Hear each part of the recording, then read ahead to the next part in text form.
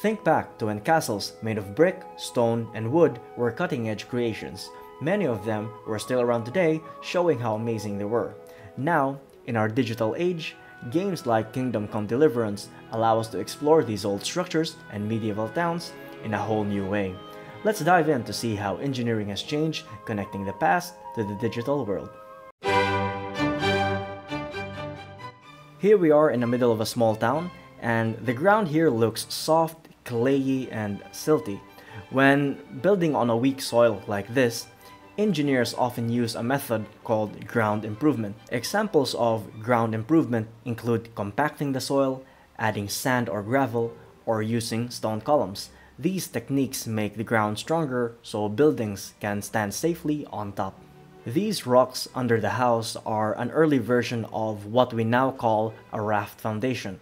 Today, a raft foundation is made of reinforced concrete spread across the entire area under a building. Here, we see rocks held together with a paste known as mortar in construction terms. This door frame is made of thick wood. The sides of the frame are called jambs, and the top part is called the header. Now, some viewers might call the top part a lintel, but there's a difference. Headers are non-load bearing, while lintels are load bearing. Why isn't this header load bearing? Because instead of sitting directly on top of both jambs, it is pinned to the sides, which reduces its ability to carry loads. Going in. Here's one for us. We got a sliding lock behind the door, but there's no keeper on the other end of the door frame, which means this lock isn't securing anything anytime soon. This thick horizontal piece is called a beam. It is supported by girders, which are horizontal pieces running between the columns. In this case, the columns are likely placed at the corners of the house. The horizontal piece on top of the beam is called the slab. Here, it is made of rounded wood. Let's go upstairs and see what we got. The circular wooden slabs here are covered with what looks like mud or clay. Adding mud, clay, or sand levels the uneven surface and makes it smoother to walk on. This was a common and practical method in earlier times, especially in traditional or rural construction. It also provides insulation, keeping the upper floor warmer in winter and cooler in summer, and it's affordable using local materials. However, it can pose challenges like added weight to the building, moisture absorption, and maintenance issues. A barrier or a handrail could also be implemented here to avoid any falling accidents from the homeowners. This roof is called a thatch roof, made from materials like nipa palm or grass, and has been used for thousands of years. It is eco-friendly and great at regulating temperature. In the Philippines, where I come from, a house with this roof is called a nipa hut, known for its simple, lightweight design, perfect for tropical climates. We are approaching the castle, and it is noticeable that the gate is missing a lock, which could be a concern for securing the territory. The stonewall construction is also built here, a common method for castles designing for a strong defense. This bridge is a hybrid design, combining truss bridge and a drawbridge.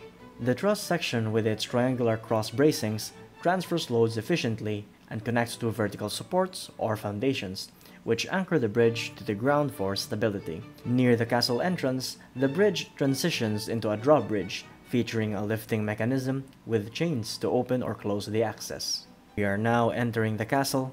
The castle's exterior is mainly built with stone, wood, and some metal, showcasing the kingdom's resourceful use of natural materials readily available in the area. Having a wooden staircase connected to a stone wall typically involves using anchor bolts, screws, or metal brackets. Holes are drilled into the stone, anchors are inserted, and the wood is securely fastened. This ensures stability and a strong connection. The thick walls of this house are likely designed for better defense and to offer insulation against harsh weather conditions. The kitchen could be improved by adding a chimney to allow the smoke to escape outside. Let us go upstairs. Inside the castle's dining area, the spacious interior is welcoming. However, the wooden floors could be a concern as spilled liquids like what we can see here may drip down to the lower floors. There are two chains hanging down from the ceiling, but only one chandelier is in place.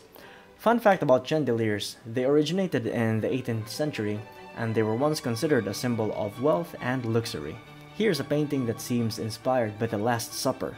though the guy blowing his trumpet in someone's ear might not end well. There's also a figure of a person here with one pale leg and the other in red. I actually once saw a kid who colored a picture of a person's skin with rainbow colors for an exam and still got a perfect score. Here's an old toilet design. Since it drops onto an open roadway, you definitely don't want to be nearby when someone is using it, especially if it's the wet stuff coming out. Our guy here is dressed as a knight. Let's go for some action or sparring. I'd like to train with him, just like practice round. Right. Let's get to it.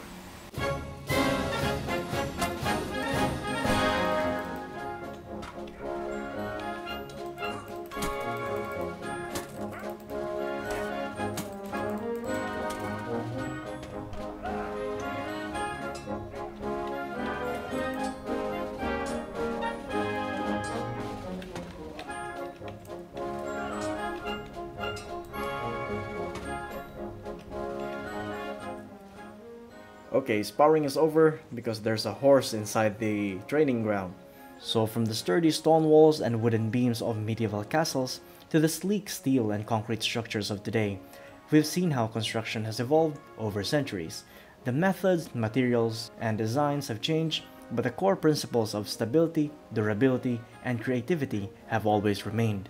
As we move into the future, who knows what innovations will shape the world of construction next. If you enjoyed the video, don't forget to like, share, and subscribe. Stay tuned for more, and I will see you on the next one.